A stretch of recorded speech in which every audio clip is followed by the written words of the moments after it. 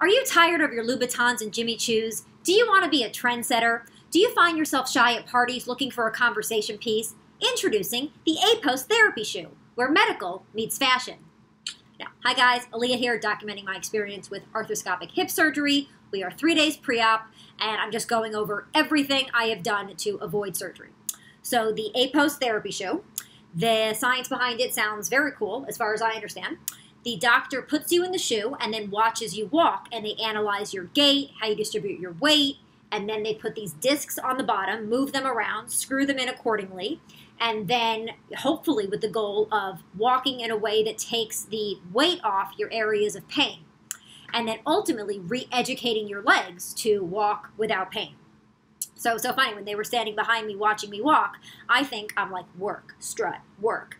And then I turn around and hear what they're saying, and apparently I am flailing like a wet noodle. So I was not working it the way I thought I was.